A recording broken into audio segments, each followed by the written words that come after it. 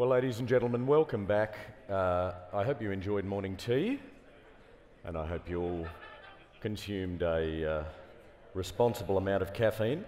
Before we commence our next session, it gives me great pleasure to welcome back to the stage my super clever friend, Frankie, Policy Manager, Sustainability and Regulatory Affairs at the Property Council of Australia, to launch an important new social sustainability report. Please make her very welcome.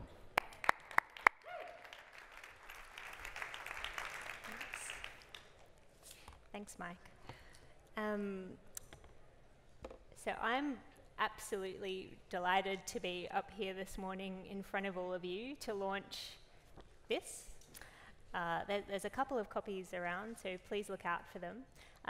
Look, we are launching a common language for social sustainability today. This is the result of collective efforts of my National Social Sustainability Committee. A few of you are here today.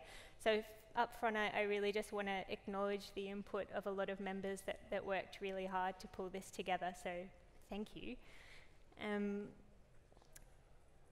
what are we talking about here? Well, as we've kind of just heard over the last couple of days, the built environment has always shaped the lives of people. And as we've discussed over the last couple of days, it's also an incredibly powerful force for social change, whether that's the design of our homes and the places that we go to work to make them accessible and puts physical and mental well-being first, to using the procurement power of the industry to tackle issues like modern slavery, and really empower social enterprises and businesses that are delivering both economic but also social outcomes for their communities. And that goes right the way through to harnessing the power of this industry's very powerful connection to land to progress the movement towards reconciliation and closing the gap. So what do we even mean by social sustainability? I just hosted a really fabulous panel in here where we looked at cultural appreciation in public spaces. We looked at green infrastructure. We looked at healthcare for indoor environment quality and putting patient health first. Social sustainability is this nebulous kind of concept that encompasses a lot of really important things, and things that we're talking about now. They're things that we've been moving on in some areas and probably not enough in other areas. So it's essentially the people part of the triple bottom line. It's the combination of design in the physical realm with the design of the social world and the social infrastructure to support cultural life, social amenities, systems for citizen engagement and spaces for people to evolve.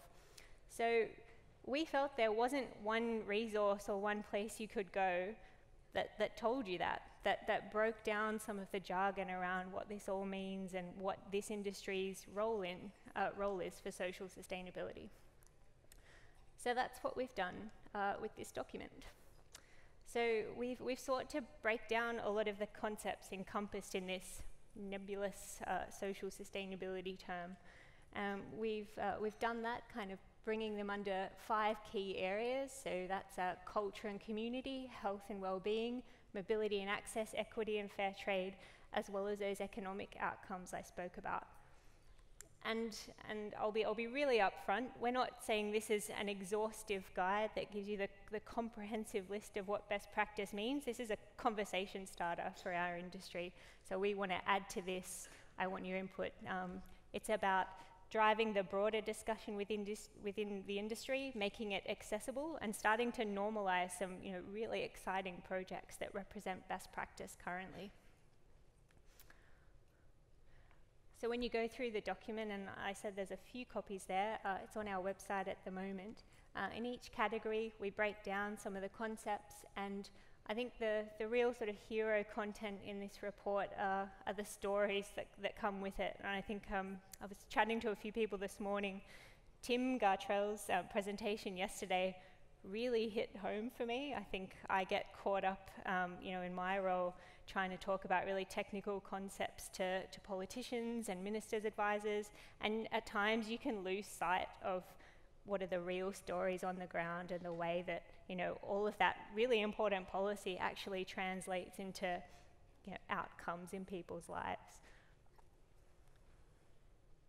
So that's another example of some of the case studies. So I'd really encourage you to go and have a look at those. So as I said, this is our conversation starter. We're really hoping that you'll engage with this, read it, come to us with ideas or projects that you're involved in. The next step for our committee, and they're a really impassioned bunch that want to see this sort of conversation go more broadly, is starting to address some of the issues that have been brought up in the last couple of days. So how do you quantify the benefit of these measures? We all know that designing places with green infrastructure or with people in mind brings about a lot of benefits in terms of productivity, in terms of people's mental health, all of these sorts of things. How do we start to quantify that? Well, that's the next challenge for this group. So we're going to be looking at establishing some common metrics, and if we can then agree that as an industry we ought to be focusing our collective efforts on a few important areas and start to benchmark progress in that, and we can attribute value to that, and we'll hopefully, our great hope is that will drive further action in those areas. So that's all I wanted to say this morning. It's live on our website now. We have only a few hard copies, so if you'd like one, please come and see me. I've got some at the table here. Please look at it on the website. Please tweet about it. We want the social media conversation to continue. So thank you so much.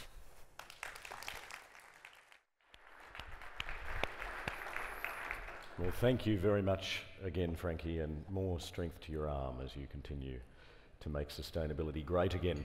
And speaking of great, ladies and gentlemen, our next session is sponsored by our major sponsor, Stockland. Before we commence, we have a short video featuring Davina Rooney, General Manager of Sustainability at Stockies, but so much more. Davina is one of the Green Building Council's greatest and truest champions, and it's a great pleasure to hear from her as she discusses what actions the sustainability industry needs to take to energise communities.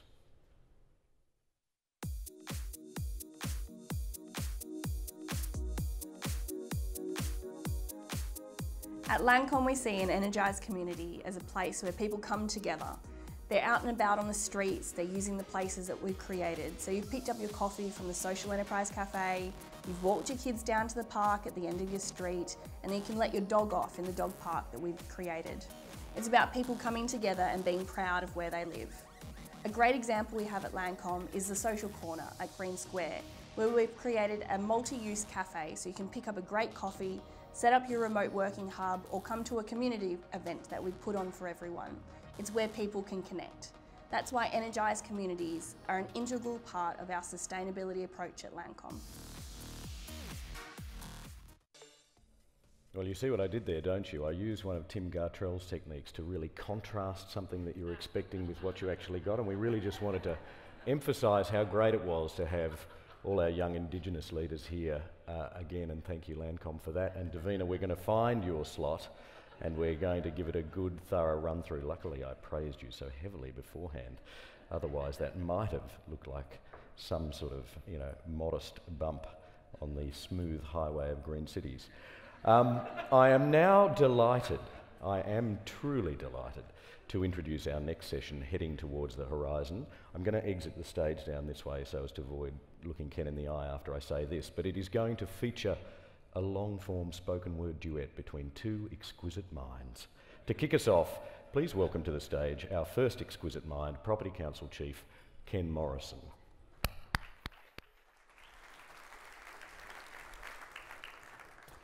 Thanks very much, Mike. Ladies and gentlemen, welcome.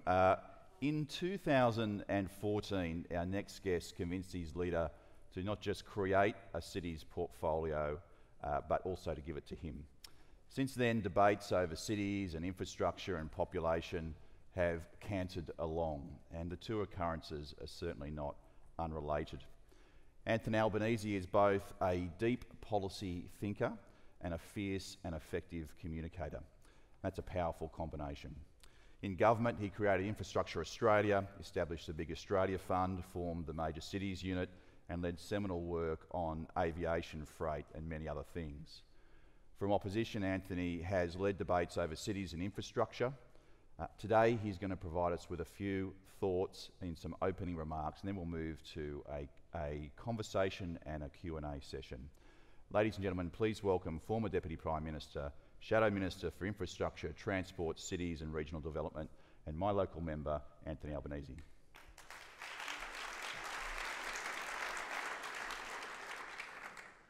Thanks very much, Ken.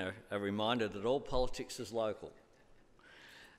I begin by acknowledging the traditional owners of country and pay my respect to their elders past and present. Not all years are remarkable, but 2008 certainly was. In that year, we watched in trepidation as Lehman Brothers and other financial institutions collapsed, triggering the global financial crisis. The nation paused as Kevin Rudd, on the first day of the new parliament, gave an apology to the stolen generations.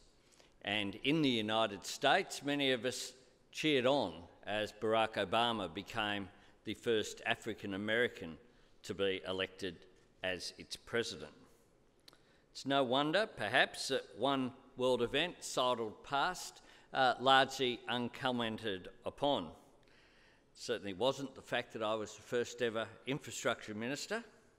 It was the fact that for the first time, more of the world's population lived in cities than in rural areas.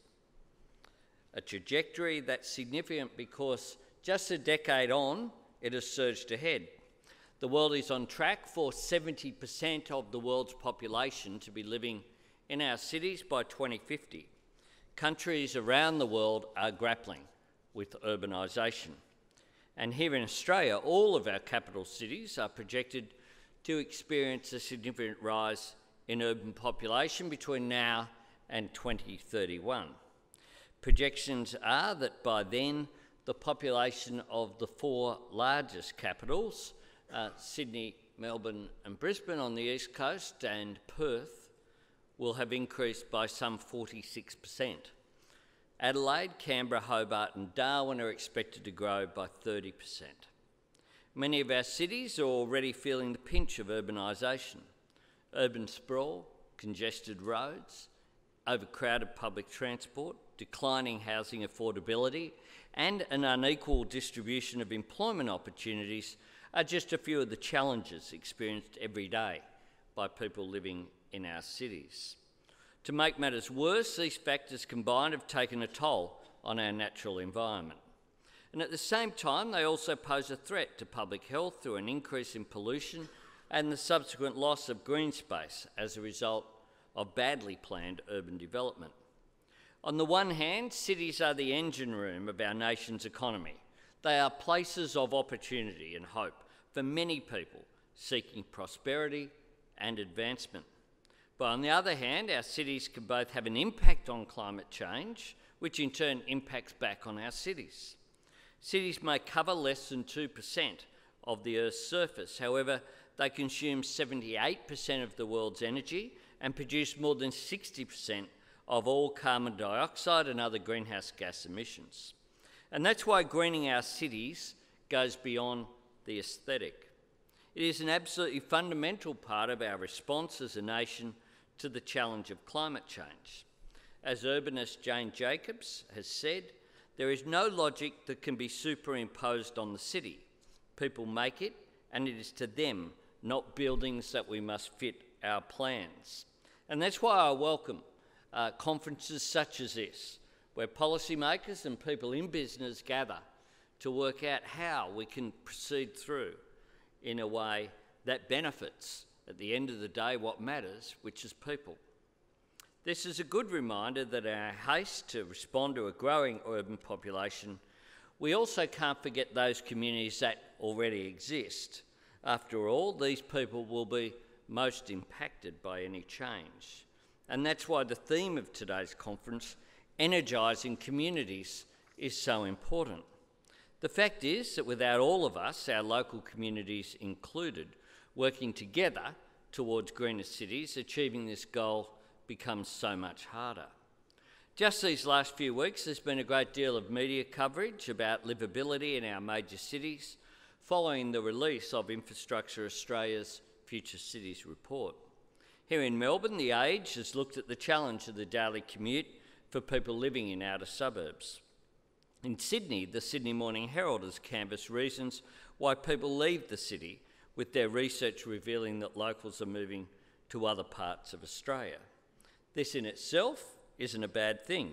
Indeed, growing our regional cities must be part of any national strategy to accommodate an increasing population and ensure a more equal distribution of the economic dividends from this growth. However, one researcher for the Herald described this phenomenon as such: Sydney-siders, as they move out of this place, haven't given up on city living, they've just given up on this city. Now, this is of concern, real concern. The fact is that our cities are in a state of change, and how we respond will make all the difference. It's a serious responsibility that we have, but also a unique opportunity for local government, policymakers and industry to leave their mark and create a positive legacy. So people don't think that moving away from cities like Sydney or Melbourne is the only way to have true quality of life. Best practice must be at the heart of any strategy. We need to make sure that development in our inner and our outer suburbs reflects an understanding of how people live. This means well-placed development that incorporates access to amenities like public transport, so that people can get to work, as well as to parks and sporting facilities for kids, so they can be active and healthy. It means development that has thought about local road networks and the impact that additional traffic might have on an area. And above all, it means development that does not seek to replace what is special in a community, but rather preserve and enhance it, so that we create places that cultivate social cohesion and promote opportunities for neighbours to come together. As Jan Girl has said, only architecture that considers human scale and interaction is successful architecture. Developers need to show that they understand the area in which they seek to build, or otherwise community dissatisfaction and resistance will continue to be an issue. It's true that we need to have a mature whole-of-society discussion about how we manage growth, but we can't put problems down to the NIMBY effect alone. And I've read a recent opinion pieces, including from the Grattan Institute, which go along that vein. They said this: opposition to development is rising again. Unless today's generation of politicians stares down the NIMBYs, Sydney will repeat the mistakes of the past and housing affordability will get worse. Note who's not mentioned in that quote: government decision makers, NIMBYs being stared down, not actually communities and their views and their engagement. With respect to the Grattan Institute, I think they got that analysis horribly wrong, and the objectives will not be achieved if that's the approach. We need to bring communities with us with change. Increase in densities are certainly possible, and in many cases along public transport routes are absolutely desirable.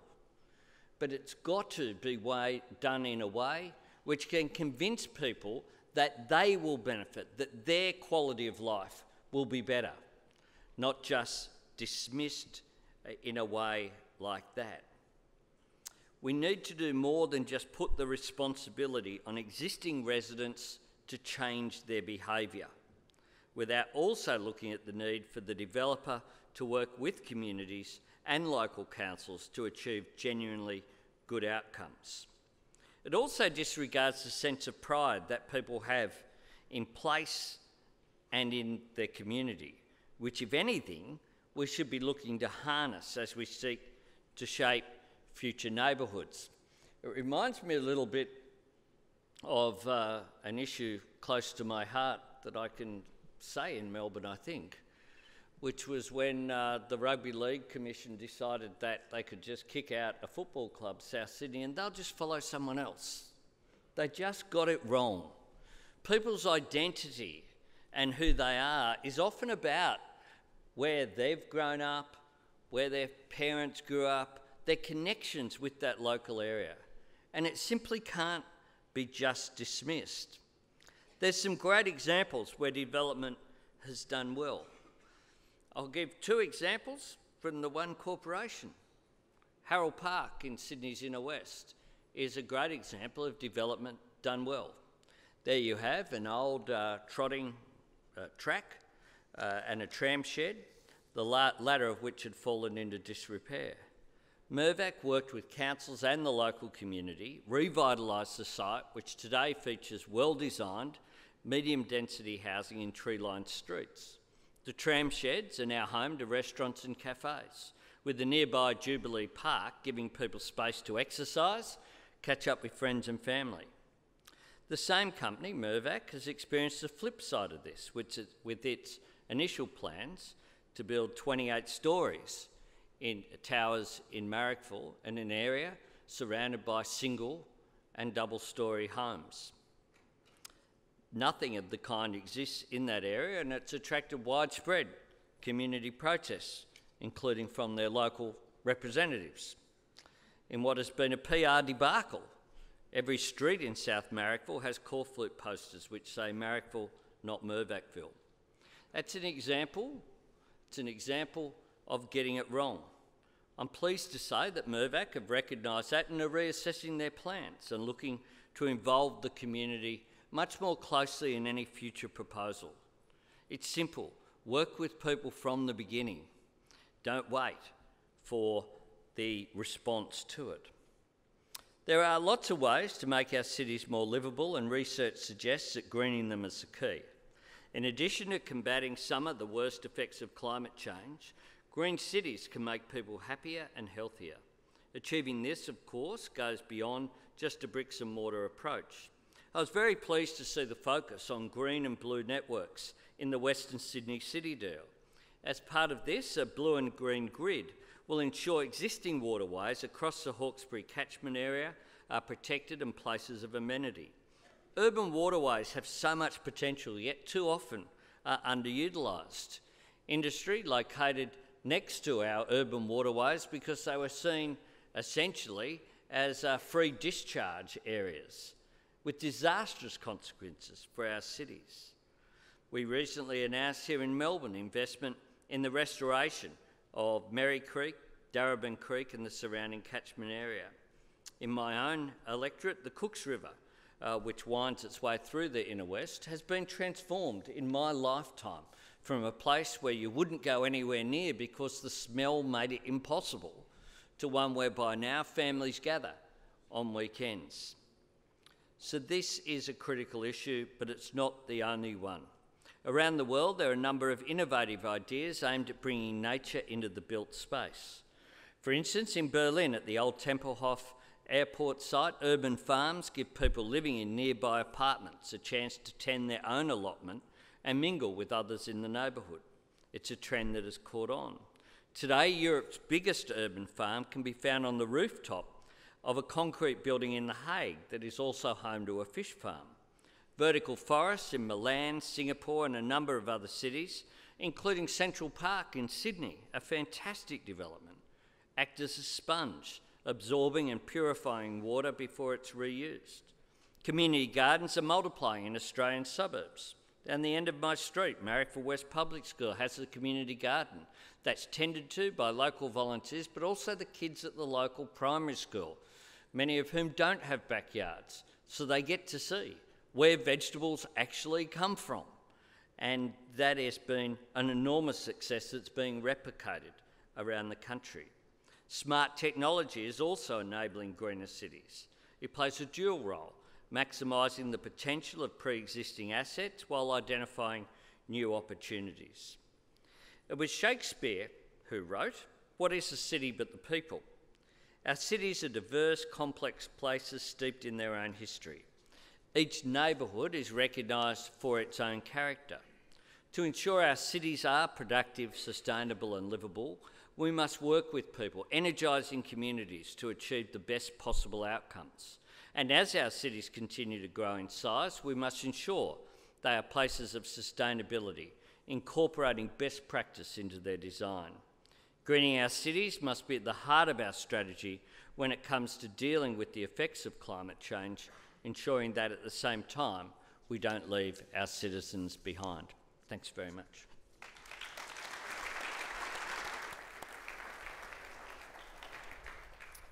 Thanks very much, Anthony. I thought there's some of those challenges we'll come back to, particularly that challenge you've thrown the industry there. But let's start with population. We've had this population debate break out again, as you said in your comments. We've got Tony Abbott lining up with Dick Smith and sort of Bob Carr pretty much saying, let's just stop immigration and all our problems will be right. Where do you line up on that? Look, the population will continue to grow, and it is very easy. It's an easy response to a real problem. The real problem is urban congestion, people feeling under pressure over a range of issues. Over transport, people can't get onto trains in the peak times. It's a response to housing affordability issues. But it's a simplistic one, and in the end, one that won't achieve the outcome that's desired. I'm not against having a population policy. It's a matter of what that is. A population policy should allow for growth, both of our capital cities, but also part of it should be a debate about how do we encourage people to live in our regional cities. Here in Melbourne, they've done it, the Victorian government's been better than most, with Bendigo, Ballarat and Geelong, with the encouragement to grow there. But you need public transport, and you need to have a city which functions effectively. And I think the response that we've seen, which is immediately attractive in the short term, also doesn't recognise some of the benefits of population growth. One of the things that makes public transport work, of course, is density, is the population. So I think you need both. You need to have that density, increased density along public transport corridors, but it's got to be quality, and it's got to be one that brings the community with it, rather than seeking to be imposed on a community. And I think some of the proposals that are there, for example, on that north-south corridor around the new airport in Sydney, is a huge opportunity as a greenfield site to actually get it right from the beginning. It's welcome that there'll be some public transport open at the time of the airport, but it needs to, you need to at least complete the loop through southwest Sydney to Leppington from the airport as well, and then up to St Mary's, which will make a major difference. You could have there an example whereby people are able to look west or look north or south for where their employment is, rather than look towards the CBD. So it's a matter of making sure that you get the planning right, I think, because otherwise the simplistic stop the world, I want to get off position will be successful. Yeah. So let's talk about that density done well. You spoke about it in your opening remarks. What do you think are the components of density done well?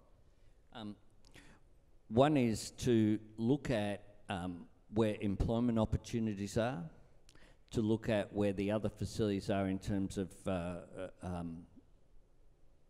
education facilities, health facilities and recreational facilities. I think one of the concerns that I've got about the growth in some of the cities that's happening at the moment is that for a long time the problem was the creation of drive-in, drive-out suburbs in the outer suburban areas, whereby people called for opening up new areas for new housing without thinking about where those people would work, where they'd play, where their kids would go to school, etc. One of the things that's happening now with the infill development is similarly, you've outed yourself as a constituent of mine, the schools in my area are full. Yeah. There are none currently under construction to be built in the inner west. I don't know where the kids are going to go. My son went to a local high school that comfortably should have accommodated 500 people. There's over 800 kids there. There's kids in demountables in a school that's existed since, at least the beginning of the 19th century. It's been there a long time. Why is that the case? We need to I think, deal with that. I think a big issue is recreational sporting activities. It's fine for people to have the option of living, including families, in units. But the kids need somewhere to play even more so than kids who grow up in houses with backyards. Yeah. That's not happening. And the pressures that are on from, can I say also, from some in the environmental movement who argue, we just want passive space. We don't want kids, because they make noise. Drives me crazy as well. We fixed up one of the local ovals, and I got this letter of complaint I still have on my wall from a woman expressing outrage that now kids could play throughout the whole year. It could be used for football in winter and cricket in summer, because when was she going to fly her kite? Kids need to run around and to engage in that social interaction. And I think that's a big challenge, and I don't see that happening enough. You can see, for those of you familiar, most people here would fly into Sydney out every now and again. Woolli Creek is a massive development. I don't see any new ovals anywhere new for kids to play there. None. There'll be thousands of kids in that area. So issues like that, I think, will produce a backlash. Yeah. If done properly, with facilities like the example I use very deliberately, the Harold Park development is near an oval and near open space. You need the greening of cities. You need to make sure as well that they function. I would be very surprised if we don't have wind tunnel issues around Mascot in coming years. When you drive along there and have a look at the amount of density without that space in between buildings, you need that. So it's a big challenge you're throwing down, because if you look at the numbers, which you know very well, the Infrastructure Australia says 75% of our population are going to go into those four big cities, as you said.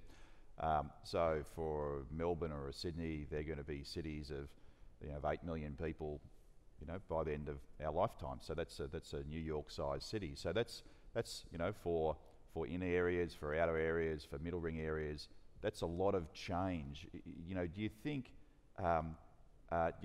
bringing the objective of bringing all that social infrastructure, all that hard infrastructure, that's got a tremendous impact on budgets, a tremendous impact on where governments at all three levels focus their agendas, hasn't it? It's a bit of a revolution you're talking about. Oh, absolutely. The first step to finding a solution is identifying the problem. And part of the problem is that if you look at any individual development or change, it can be okay. So it's okay if one bowling club that's run into disrepair gets bought and dwellings built on it. If the bowling club down the road, that happens as well too, that's less space there. If it continually happens along corridors, that open space, Canterbury Racecourse is a huge site in Sydney, where it's happening. It's next to Canterbury Bowling Club, next to a range of places that essentially have fallen ill, like a lot of bowling clubs have, and been knocked over. If that happens across the board, and that's why you need government working with the private sector, working with business. It's in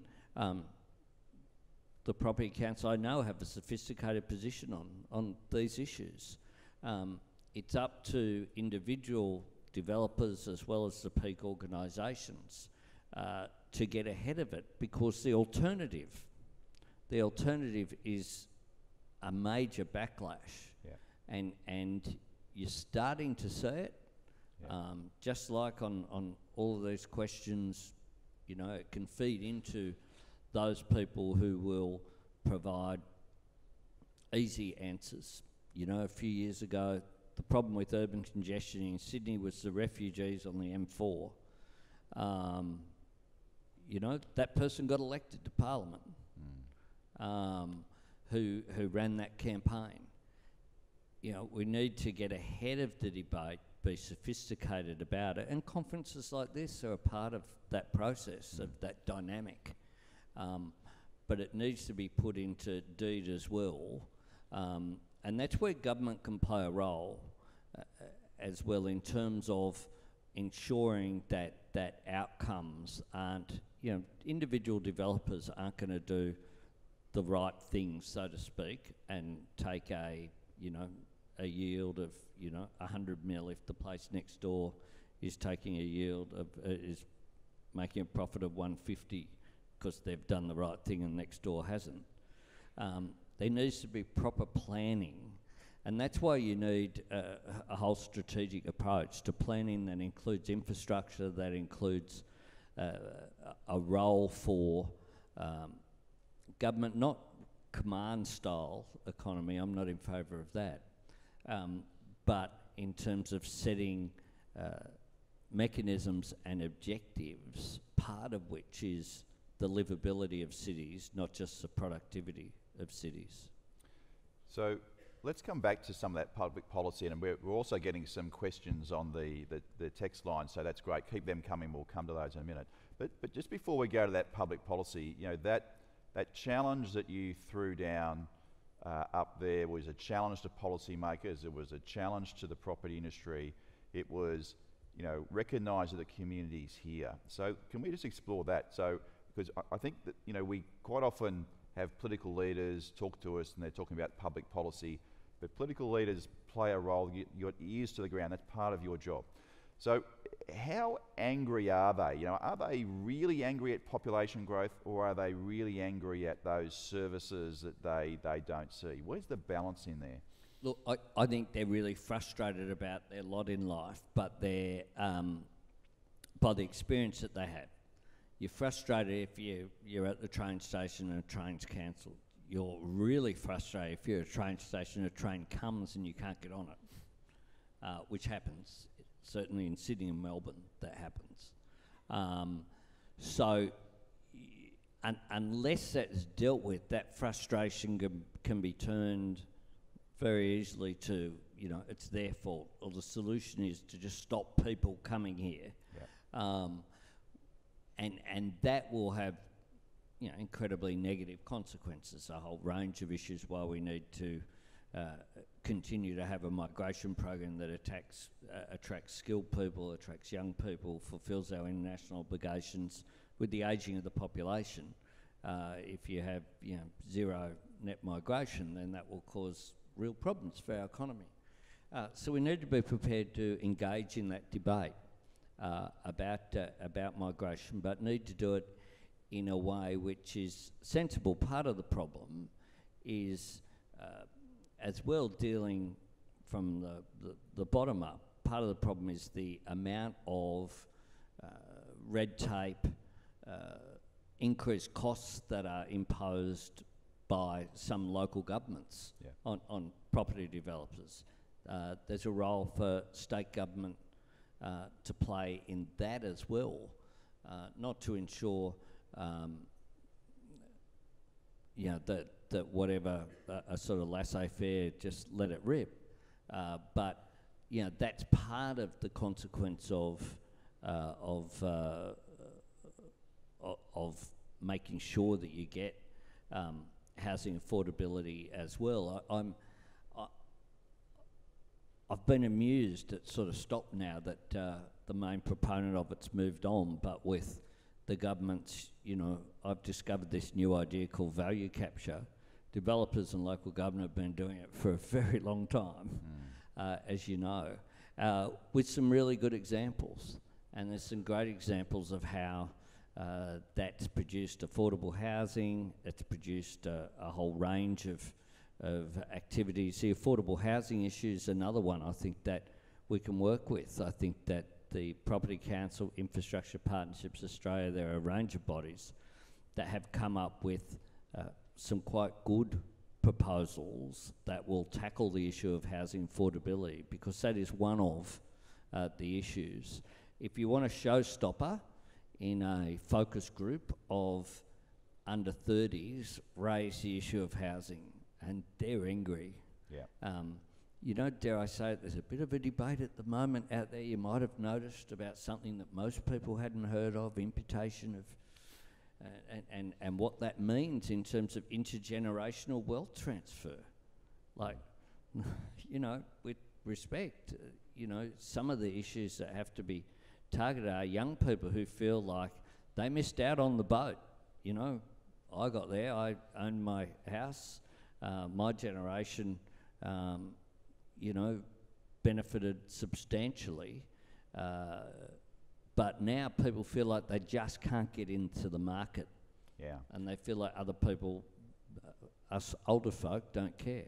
So when you're in your electorate or elsewhere in front of the community, and you've got people who are very angry, as you say, around housing affordability and a lack of ability to get in, you've got people who have all this angst about social infrastructure, but the cities are still growing. What do you say to people? What do you say to the community? And what advice would you give to the industry in terms of how they should deal with those issues? Industry needs to recognise that it has a social licence to operate. And it has the potential to get ahead of the game. We all know, I raised Harold Park, but there's lots of other examples in my area and throughout all of our cities. Adelaide has some fantastic examples here in Melbourne also, where you have really good development that has really changed and transformed communities, that allow for higher density as well, that have quality, that are supported. And I guess it's that for industry is, I think, potentially at a bit of a crossroads. I mean, it's quite interesting in terms of the population debate that Dick Smith has been raising that for some time, but the fact that Tony Abbott, who set the current migration numbers, by the way, was prepared to come out and do that, there's a reason why he did that. Yeah. Because he sees that as a product differentiator. And Bob Carr's always had that position, to be absolutely fair. He's been totally consistent about that, but it does resonate with a whole range of people in the community, and it will increasingly be the case unless there's a recognition of, consulting communities, going with them. People will accept higher densities and good development if it is good development, if they can see that what they know about their local community, and the sort of theme of, energising the debate, energising communities, is so critical to bring them with them on that task, because one of the reasons why people live in cities is because the nature of density. Agglomeration brings you transport advantages, entertainment advantages. The sort of restaurants, cafes, etc. only survive and only thrive in a community if there's a lot of people living there, And I think people are prepared to go on that journey. I guess if I have a message today, it's for the business community to be partners in that journey, to not see it as, how can we, slip this thing through and because in the end it will be counterproductive, perhaps not to the individual, and I understand it's very difficult, because to the individual is going to make, you know, an individual company that might make a few $100 million from a development, then they're out of there, then that's it. But the global or the macro result of a group of individual corporations acting in that way will be incredibly negative for the nation and for the nature of the debate. You know, it's a good thing that when I was announced as, you know, the city's shadow, that you know, when we set up the major cities unit, it's a very good thing that the current government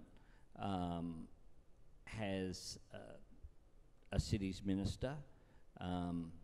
Be good if they had a cities unit that was independent, but they at least have people who are working on cities back in the department, which is a good thing as well, in the Department of Infrastructure. That's a good thing. That's a victory for people engaged, like yourself and Romilly and all the others who've been engaged in this debate for a long period of time. That shows progress, and it means that you don't have to start at the beginning every few years. Infrastructure Australia is still there. Yes. I think it's been weakened, but it's still there. That's good. It means if there is a change of government, then it will be in a position to, with increased funding, really play a much greater role in that planning and coordination. So let's go to that. Fast forward, whether it's 6 months or 12 months, if you won the election and you're cities minister as well as infrastructure, what would we expect from a Labor government around cities policy? What would you do differently than what's being done now? Immediately, we would establish a major cities unit. Applications welcome, and we would have it similarly be a bit bigger than what we did last time. But you don't need lots of people.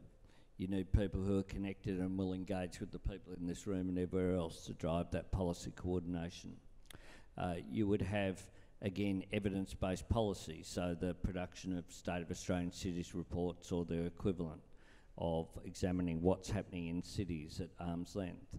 You would have it under an Infrastructure Australia structure that included, in terms of its board, I appointed Peter Newman, who I think was a very good appointment, but you would have you wouldn't have as many farmers on the IA board, to be brutal about it. You know, you'd have expertise. There was no politics in the board that I appointed under Sir Rod Eddington as chair, but you had, I think, a pretty serious body. You look back and you look at a board with Sir Rod Eddington, Mark Birrell, Ken Henry, Kerry Schott, Gary Weaven, Heather Ridout. Like, it's a serious weight to that board, and they listened. I mean, everything that went through then just sailed through the cabinet, because you had Prime Minister and Cabinet, and you had Terry Moran. You had people who'd been around the discussion paper and at arm's length from government. You also had a stream of money behind that. You know, that they listened Absolutely. Because there was money for states to get or not get. Yeah, and a pipeline of projects that added up. Regional rail and care in Victoria, you know, that transformed existing parts of the city, like Footscray West and Sunshine, with new stations, but also had new communities, Tarneet, Wyndham Vale.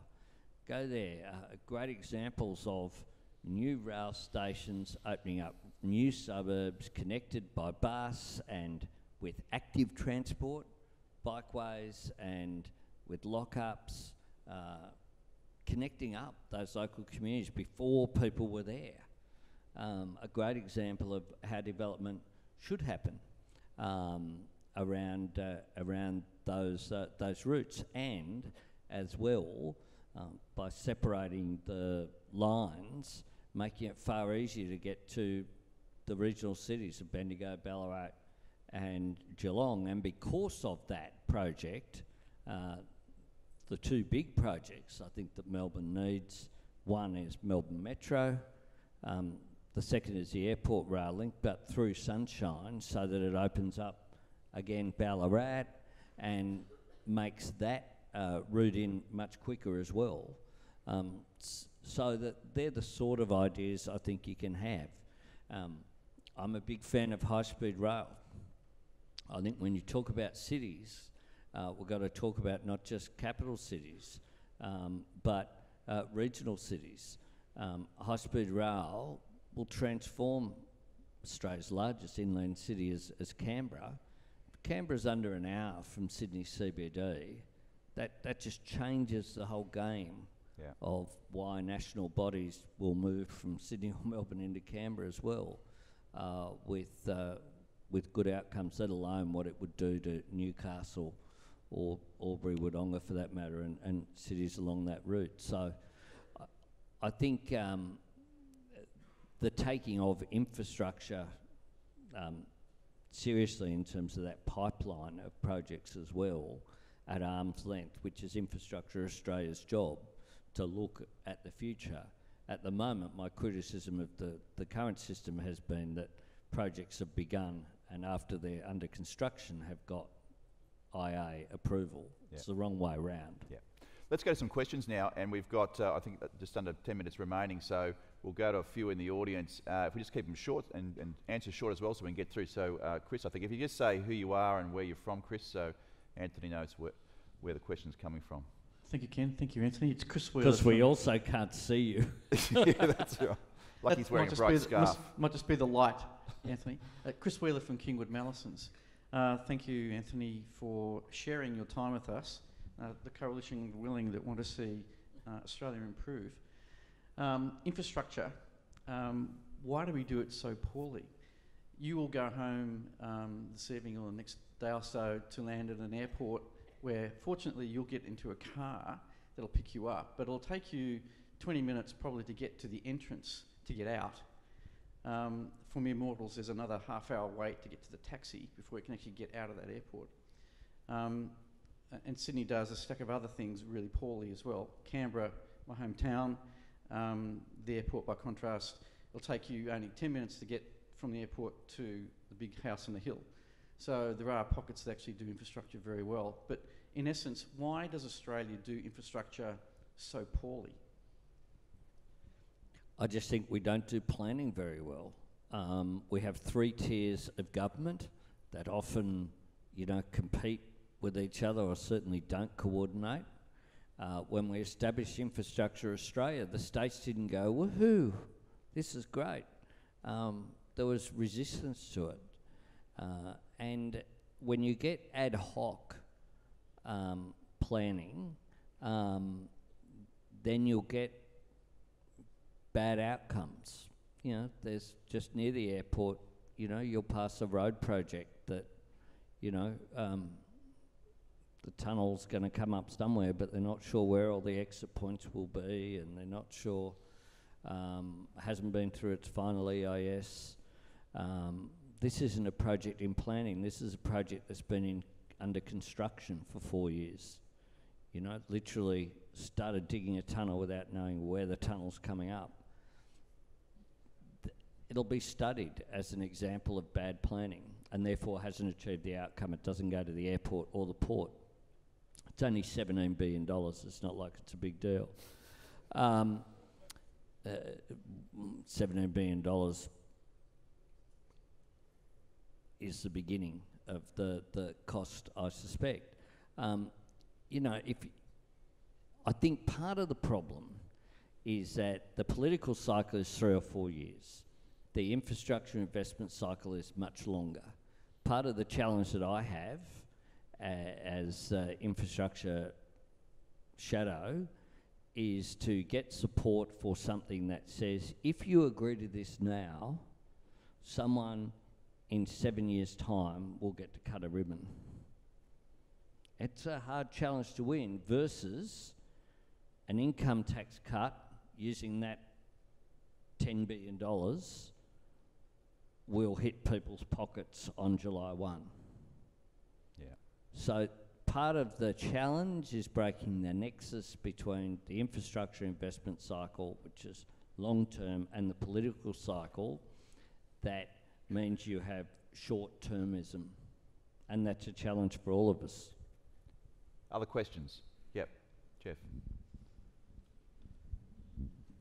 So if you've got another question, just put your hand up, that way we can queue up a mic for you.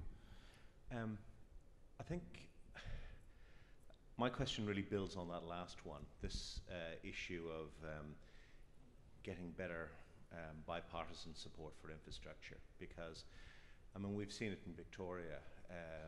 You know, one government plans a particular road, pays a contract, road doesn't happen, does planning for a tunnel, and then the other political party looks at saying, how do we block the tunnel? And who loses out? We all lose out. And could you talk a little bit more about how we get to a situation where one government gets credit for doing really good planning and another government gets credit for doing great execution?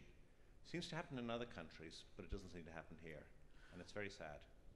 Look, I think the model is 2 points. One, the model's there. It's Infrastructure Australia. It's having planning done, cost-benefit analysis that's published, a pipeline of projects there with Nick's National Infrastructure Construction Schedule available online for everyone to see. Any project above $50 million, what it is. And to give you some hope, the example of projects that have been built that would never have been built without that process, because there's no votes in it for various reasons. Majura Parkway in the ACT, Hunter Expressway in $1.7 billion Hunter Expressway, Majura Parkway, $288 million road, both of which major freight benefits, strong BCR, but no seats changed hands because of that. Yeah, under construction, Goodwood to Torrens rail freight line in South Australia, probably cost votes because train lines are noisy, particularly freight lines through suburbs, but much more efficient. So there are examples of where it has worked. The other example of something part of, you can make a difference from opposition, I've found as well. Badgerys Creek Airport would not happen without government and opposition supporting it. The reason why it hadn't happened, the reason why it wasn't announced by the former government was because Tony Abbott wouldn't agree to it. That's the truth. Joe Hockey signed off, other people signed off, all the planning was done. It's so easy to say no and to run a campaign. It needs people to say yes to good planning. I mean, that's an example of, you know, a project being planned to death. But it is also an example of good planning, in that the reason why it will be a success, why you can minimise noise, do all that, was that the reservations were put there in the 1980s by the Hawke government. And that has made a major difference as well. So I think it can be done. It requires people in politics to show leadership and to do the right thing.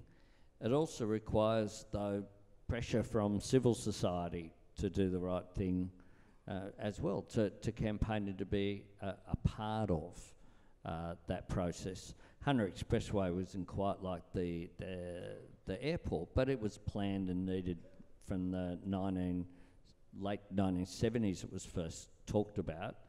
I'll give you a worse one. Redcliffe Rail Line was promised in 1895 in the Queensland Parliament. It was promised, the government promised it. It's now open. And part of the problem that we had, I think we had 4 launches of the bloody project because no one believed it was going to happen.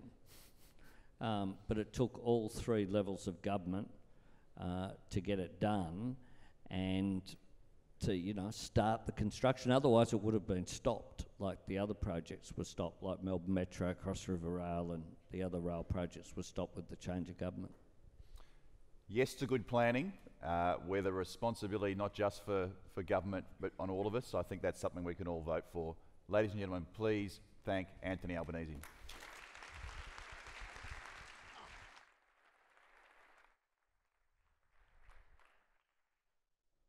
Well, ladies and gentlemen, thank you again to the best credentials cities champion in our federal parliament, Anthony, and our very own cities champion, Ken. Please thank them again as they depart. And now at last I understand, after the appropriate sacrifices have been made, the gods of technology have chosen to reunite us with Davina from Stockland. Woo!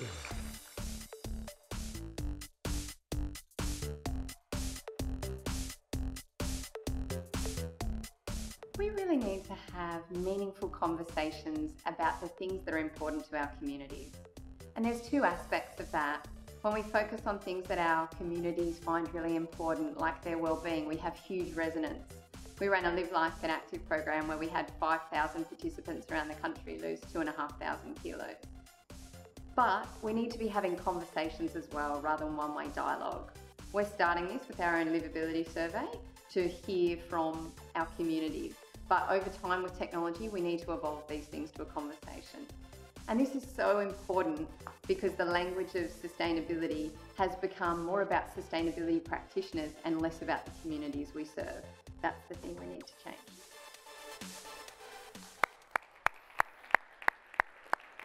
Thank you. Thank you again, Davina, as fate intended.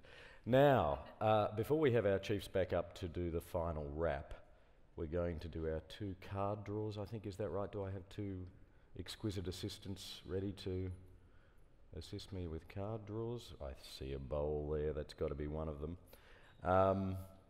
And the first one is Blue Scope Steel, the business card draw there. And I welcome up... Oh, and the prize. Ice Imperial Pack. That's going to be red hot. Thomas Tyndall, National Business Development Manager, Blue Scope Steel. Am I to draw this? I think you are. Oh my goodness. Okay, there's a lot of post-it notes in there. That's extremely clever. I might even choose one of those. Nick Kelly, where are you? Oh, do you have to be in the room to win it? What's the adjudication? No, you don't need to be in the No, you don't. He doesn't want to stay here all day. And as the gift giver, I'm going to go with Nick Kelly, now remotely, probably flying back to Brisbane, as I see his address is. Okay, Nick Kelly, give him a round of applause in his absence.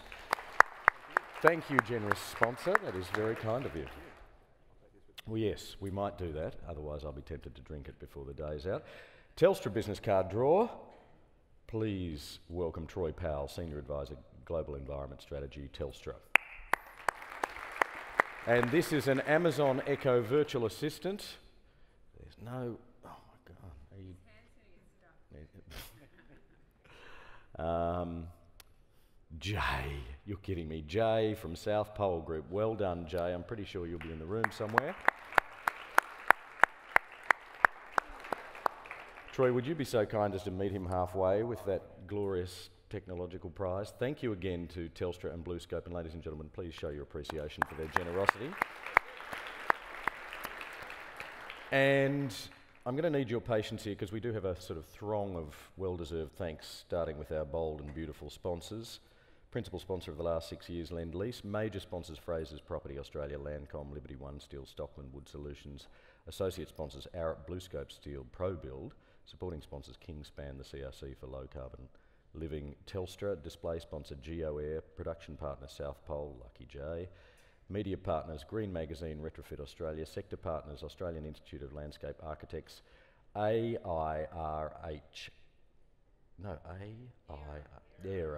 ERA, that's what I'm going to do in future with them. I'm going to bring a bit of ERA into it. Australian Sustainable Built Environment Council, Energy Efficiency Council, Infrastructure Sustainability Council of Australia, and of course we'd also like to acknowledge again the attendance of our future leaders and young Indigenous professionals, thanks to Landcom. Please join with me and clap like you don't need your hands for the next few days, our wonderful sponsors.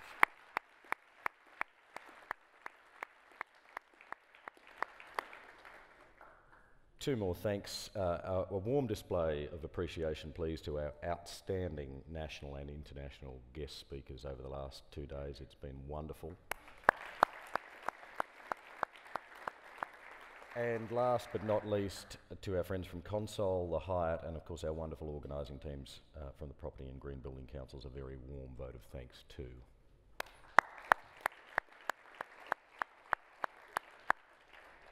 Whenever I see Rom on the move, I get nervous, so that was a bit distracting. The penultimate housekeeping alert.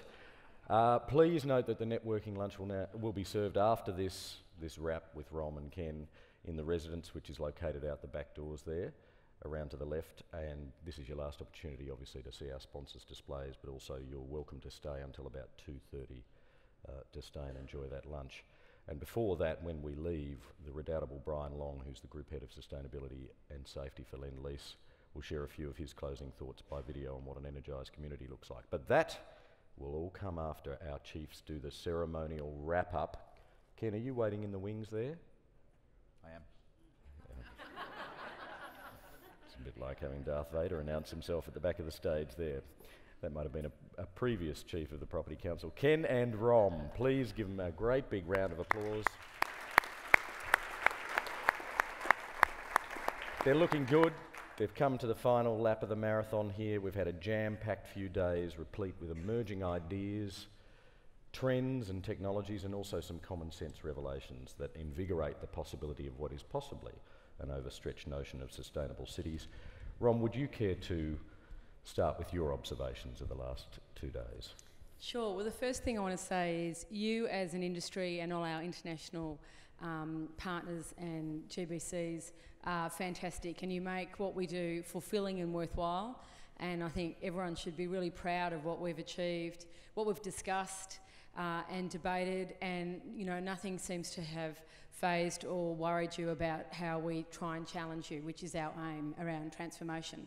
The three things that I'll be looking at is nature, health and social sustainability, and I think there's been some fantastic discussion over the past few days. Looking at nature, I think all of us were blown away. There's been a number of discussions around nature, finishing off with Anthony Albanese talking about it as well. And as technology accelerates, we need to bring more nature into our cities. We've had some fabulous speakers, Pascal Mittermeier, Jackie and Jamie Jury talked about the importance of nature and that it's more than one pot plant. And if you go to the women's toilets, there is just one pot plant in there. I then pulled it out to make sure it was real, with a lot of women laughing at me. Jackie talked about that if you have more than 5 plants, that helps increase workplace satisfaction by 75%. But Pascal really sounded the alarm bells when he said if most young people are in nature for 30 minutes each week, how will that influence the way they reshape cities?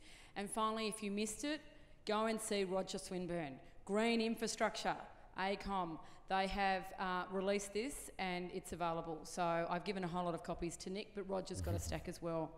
Moving on to health, I think what the discussion we had yesterday with Lucy Brogden about mental health was really, really important, and that it is more than just yoga and a fruit plate. And the conversation she said around, the point that she made around, if someone doesn't believe there's mental health in the workplace, then they're kidding themselves. So it really is important to take that issue seriously and that we shine a light on it, and putting people back in the centre of our urban design. And finally, social sustainability. Frankie, congratulations to you. You have driven this. This is a really important report, the common language for social sustainability. It's wonderful how you engage with the industry. It's fantastic having you as part of our industry and you bringing us all together and challenging us. And I think the fact that it's appropriate that you launch that here. For those of you who missed the Indigenous reconciliation breakfast this morning, wow, there are no words. I mean, it was just fantastic. But Andrea Mason, who's from the Northern Territory, used the term operating rhythms, which look at land, law, language and family. And I think it's really important that we really immerse their culture into the design of our cities and do it in a respectful and meaningful way. And there was a lot of discussion about that, and if you missed it, just follow my tweets. I've given them all their hints. that they said, but we really do need to understand what all members of community want. And so finally, I'm going to quote Scott Langford, who said, "Property has the ability to shape great places for everyone." Thank you. And Ken. So 3 things for me, Mike. One is innovation, and you sit through these sessions, you see these great speakers, you listen to the fantastic ideas, and you just know there's no shortage of innovation in this industry, which is absolutely fantastic, because it's a testament to how far we've come. But when you look at the future, there's a hell of a lot to do, and we're going to need all that innovation and more. So that's fantastic and really inspiring to be a part of and to see. The second thing is advocacy. So we've had a fantastic political footprint at this Green Cities, which is great. But reflecting on yesterday's discussions, the climate wars, well, they're still not stopped. Everyone's agreeing that we should have consensus, but we haven't yet got consensus. And for the built environment, we've been really pushing our way into a lot of offices and rooms over the last couple of years for a political environment that's sort of not yet ready to listen to us. And I think our time's coming there. They're starting to tune in more to the need to look at demand management. They're starting to tune in more to the fact that there's a quarter of Australia's emissions sit within the built environment, and they've got to do something about that, and that there's a willing partners there to work with. And the third takeaway is around net zero, and which is a piece of work obviously the Green Building Council's doing, charting out a pathway for what the industry's got to do in terms of transitioning. Governments signed on to Paris, we've got lots of commitments and action, but have we really got the transformational reform agenda to get us there? And I think the answer to that's no. So, for me, where we sit now, we sit from a lot of strengths, but it sort of feels like quite a seminal moment at the moment. Definitely around the 2000 Olympics was a seminal moment. You had an awakening of this industry around the need to really pile into sustainable development in a strong way. Of course, that's when the Green Building Council was established. And this feels like another one of those moments that the industry's got to grab and take and coalesce with political leaders along as well. Very good, very good. Did you want to add anything to that, or would you like to wrap? I think we should wrap. I think everyone's waiting for It's pithy, it's been punctual. Obviously, there's a lot of consensuses that we need to build. Consensi? Is that doable? Consensi? There are a lot of gaps to close, and clearly we have a role in helping governments, and I think all of the powerful people that have been on this stage in the last couple of days have recognised the strength of this unity ticket here on the stage. They come here because they want to engage with you all, and I think they are looking for a roadmap themselves in many ways. So that transformation agenda that you're both talking about is something that we can, as an industry, help with. I will ask you to show your appreciation, not yet, but in a moment after this. We did just want to end by quoting that treasure of the human world, Stephen Hawking, no longer on this fragile blue planet of ours. But he said many wonderful things, and this was just one of them, which sort of goes to the heart of what I think drives a lot of people in this room today. He said, "I've been enormously privileged through my work to be able to contribute to our understanding of the universe, but it would be an empty universe indeed if it were not for the people I love and who love me. We are all time travellers journeying together into the future, but let us all work together to make that future a place we want to visit." So, thanks to Rom and Ken, here you are all thinking and working, hopefully to make the future a better place, and a place that we and our loved ones want to visit. And on that note, would you please join with me in thanking our two very kind co-hosts, Rom and Ken, one final time. And on that note, we will see you next year at Green Cities. Thank you very much, and enjoy yourselves at lunch. Just one last thing before we close. We thank two sets of people. Firstly, if we can thank all the people from the Green Building Council team, the Property Council team, who do so much work, yes, these couple of days, but also in the months previous. and also Mike Zorbas for once again being our MC extraordinaire. So if we could... Thanks, Ken.